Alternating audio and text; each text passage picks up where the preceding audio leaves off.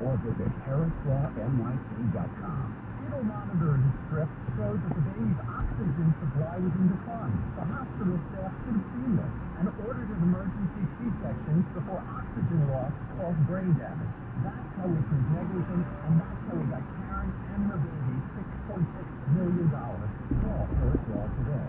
212-593-7600 or harrislawnyc.com. The consultation is free, or compensation could be millions.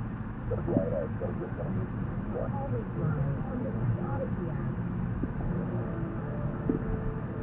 More people get their news from 1010 Wednesday than any other radio station in the nation. Angela Moria is our service aide. Walter Dennis is our senior writer. Oliver Sampson producer. Justin Fraser at the editor's desk.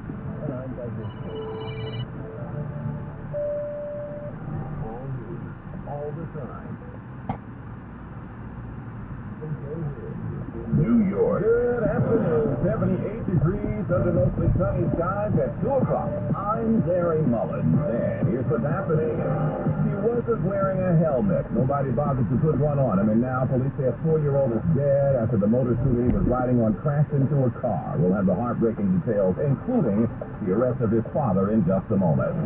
LIRR rolling out a big help today with the opening of the brand new third rail that'll give folks one more way to go from point A to B, and it'll also help keep things moving during system failures. We'll tell you where it is. Meantime, some local leaders say the MTA shouldn't need any more money from people driving below 60th Street in Manhattan, certainly not after the chunk of money they got from the Fed. What gives? The protest continues over congestion pricing.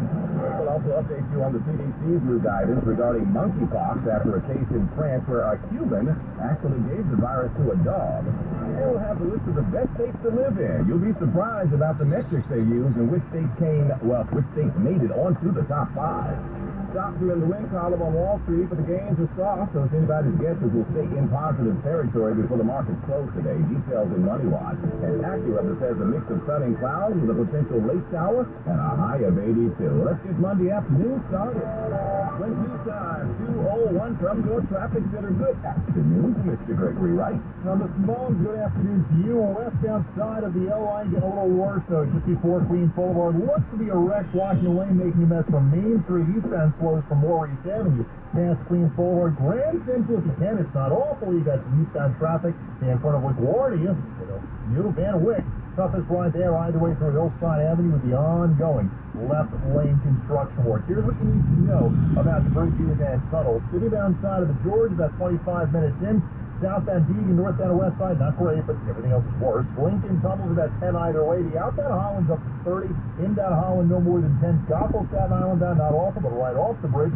Eastbound Expressway slows to Victory Boulevard with left lane work.